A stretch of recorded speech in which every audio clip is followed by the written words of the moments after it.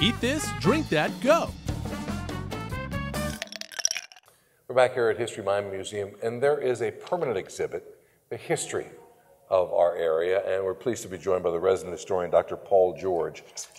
Doctor, good to see you. Great to see you too. Thank you. This is going back a long time. What is this piece? Well, Oolitic limestone undergirds the land that we're standing on, and it's porous. Our water comes up through this, and this is the beginnings, really. 10,000 years of habitation in this area, which is unbelievable. People usually knock the area; it's too young to have a history. We've had people here 10,000 years. Oh, wow! So it goes on. Yeah, so we don't realize that, and as we go through this, we walk through quickly before with Dr. G, and there are so many wonderful things. Exactly. Well, we got here, which is fascinating, evidence of these people, both fossilized and artifactual evidence of people going back, so-called Paleo-Indians.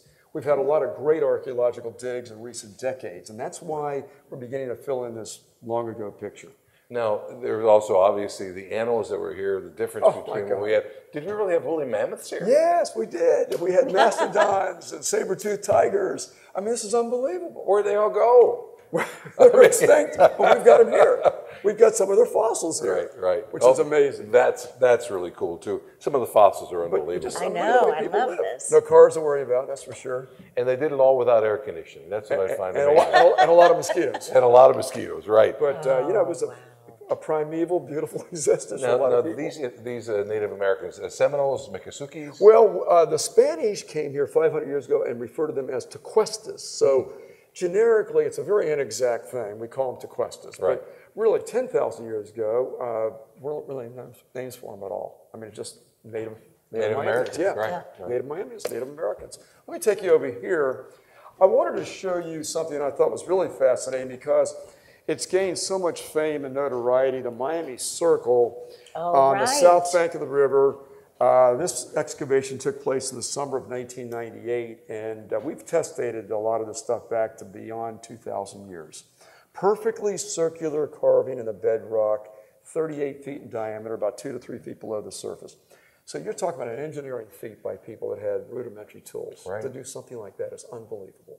Wow. These would have been the predecessors of the Tequestas. Now, Did these items come from that as well? These come from there, and we've got a lot more in storage here at the museum. Do we know what they were doing with this circle? Was it religious for them? Well, it could have been a ceremonial house. It could have been a chief's house. It was something special because it's at the point where the bay meets the river on the south bank. So, it's got a great perch. You've got people coming in, people going out at that point. Right. So probably something real important, but, just an educated guess. Right. They had post holes in the rock, which meant that they put logs in there, we believe, that buttress walls and maybe even a roof of some kind.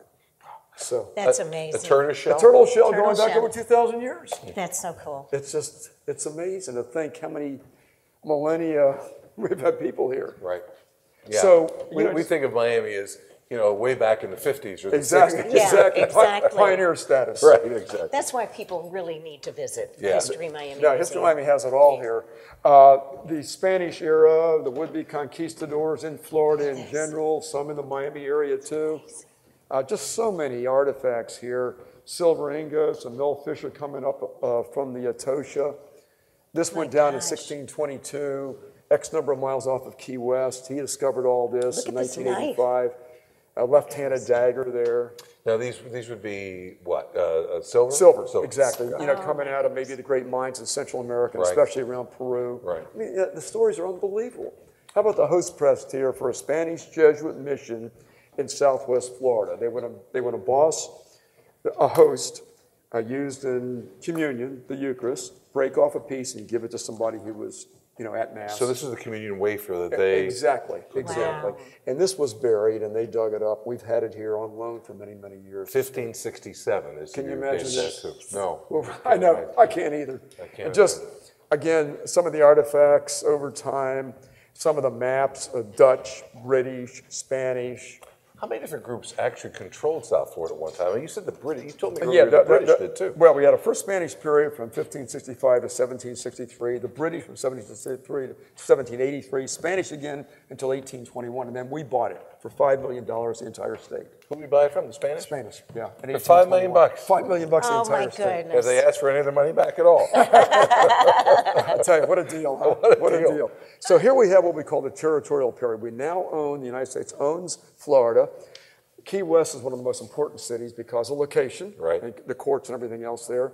And then, of course, we're unusual because we had a contingent of Miccosukees and Seminoles who stayed here. They weren't pushed to Oklahoma. They engaged in a couple wars. They took refuge in the Everglades. The American forces couldn't fight them in riverine warfare. I mean, it was just, they weren't adapted to it. Right, right. And so these folks then had their redoubt in the Everglades and Big Cypress. So this is some of the examples of the clothing they would be wearing Right, at the time. 1850s, 1860s, 1840s. Churning butter. Watch out for that guy. Exactly, exactly. Yeah, the alligator there. And then, of course, there's this contact between the pioneers who come and the Native Americans who are living in the Everglades and elsewhere. And that contact comes through vehicles like this dugout canoe, which is a cypress tree. About 125 years of age, probably. That's what they were looking for, were old cypress trees. Do we know the length of that thing? I'm telling you, it's just amazing. It is. And they would put the entire family on it and bring goods they would trade with the Brickles at their trading posts on the south bank of the river, about where the circle is. Flag there. Yeah, well, Florida's been under a bunch of different flags over time. Yeah, that's for sure. Wow. My God, all the time. God. And so these are some of the, the pioneer moments in time. They would sell Kunti starch for flour and cooking. That was a big cash crop in the area. Coconut Grove, very creative, eccentric, accomplished place. This is a late 1880s photograph with probably the one camera that's Ralph Monroe. In fact, we have a state park, the Barnacle State Park. Right. That was his property. Right. And you've got artists there. And writers, naturalists. And all of the people, they're all listed. Yeah, they're all listed there too, yeah. And the kind of... Two title counts. So the beginning of Coconut Grove really Modern was kind of artist right there. Harriet Beecher Yes. Stowe was Harriet in there? Beecher Stowe's son was a reverend, and he was down there with the group. He's in the photograph. Dr. Tiger is in there? Here's Dr. Tiger right here. Oh, wow. Two titled counts. So, it's a fascinating story. So we're getting closer to when Julia Tuttle helps convince Henry Flagler in 1895 to bring his railroad to Miami, which happens in 1896. And this is the birth year. It's kind of where everybody could get here, right? Exactly. You finally had contact with the outside world. Dr. George, I think my favorite thing, though, is the trolley car. The trolley's wonderful. We had trolleys that crisscross the streets of what we call Center City, Miami. Now, what years? The end of the 1910s till 1940. And they were gone after 1940. That's such Cars a shame. began to take over. Cars took over. From Miami Beach they came, from Coral Gables, and when it was north, as far north as Buena Vista. I've never seen one of these. Well, this is great. And it's a great piece, too. I mean, this thing looks like it's brand new. I know. I mean, they found this buried somewhere in somebody's backyard, did a major refurbishment. We're talking now about 40 years ago they overtook this thing. This was in the early 80s. It's amazing. I mean, the seating here is terrific. It's fantastic. It's just, it's a shame that we don't have it anymore. I know. In Miami. It's so much easier to get around to. Right. The traffic problems we have. Right. Here are the 20s, when Miami goes from kind of like a frontier community to an emergent metropolitan area. I mean, it began to boom with real estate everywhere. Right. Celebrities everywhere. We had Polo. Yeah, this is Polo. Carl Fisher, who was the early developer of Miami Beach. This was his hotel where Mount Sinai Medical Center is today. That was the Nautilus Hotel. He brought in Italian polo players. We had Babe Ruth in spring training. Fulford. This was up in today's North Miami Beach. They ran one race there, 1926, a speedway. Yeah. The Hurricane of 26 took it out. Oh. And Babe Ruth? Babe Ruth was here. Matter of fact, this was at Miami Field right behind the Orange Bowl.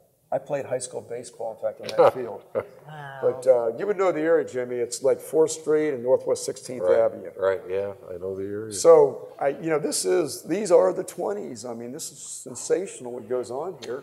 And the Art Deco Theater, what was that? Well, the Art Deco Theater would showcase Art Deco on South I Street. see, you're just showcasing Yeah. I see. Which is phenomenal, the district, as we all know. Gosh. All of those buildings. Look, I got to tell you, this is something that every South Floridian, it should be required for every a teenager to come to and see Right. what To history understand is. this To area's understand history, yeah. what we are and who we are. Yeah. We tend to think, I moved here in 1978, and I think, gosh, I've been here for so long. Yeah, that's about the edge of the spear when you're thinking about the length of the history. The people have inhabited right up in this South room, Florida. we can see that. Right. You know, that It's continuity. History Miami Museum. They're open, and go find out more. HistoryMiamiMuseum.org is where you can find them. Come take your kids We're giving here. away 2 tickets. We are to the exhibit for to the Gridiron Glory. exhibit, yeah. Okay, we'll do that a little bit later in the show. Dr. George, thank you so Thank much. you. It was Thank a you. pleasure. What a Great to see you all. Thank Great you to see you. so Thank you. much. lesson This this was has been for you. such a lesson Well, for thank us. you. Glad we Come could and walk see. through You this. will not be disappointed. We'll come back with more right after this on Eat This, Drink That, Go. Go. Eat this, drink that, go.